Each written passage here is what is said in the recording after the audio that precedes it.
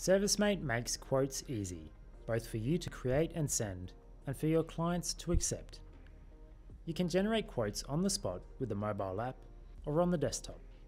Let's start in the dispatch board. To create a quote, double-click to open the job, then click Quotes and Invoicing. Enter a description of the work being quoted. Next, add some items. By typing in the item field here, you can search your labour rates, items, materials, and services. Or you can create new items on the spot. If needed, you can change the name or price of a saved item for the current job only. It won't affect the saved item anywhere else.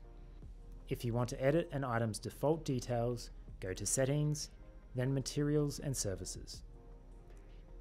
You can also change the order of line items on your quote by dragging and dropping. When you're done, click Produce Quote.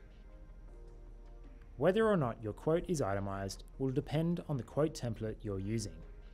You can change your default quote and invoice templates by going to Settings, then Document Templates. Once you're happy with your quote, you can click to send it by text or email. A message template will load with your new quote attached as a PDF. You can change the message or add attachments from the job diary. When you're ready, click Send.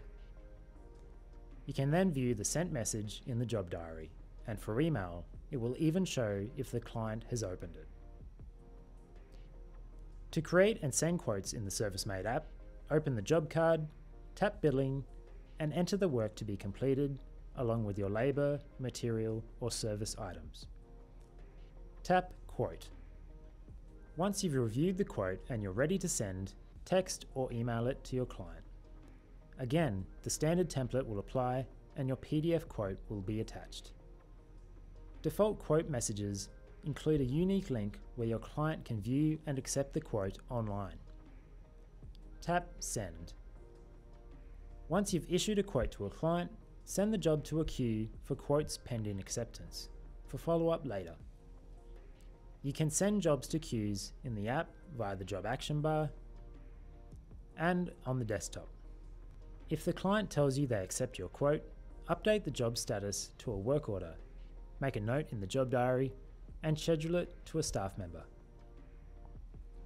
If the client accepts your quote online, the job status will automatically update from a quote to a work order, and the job will appear in the Action Required list. If the client doesn't accept your quote, update the job status to unsuccessful.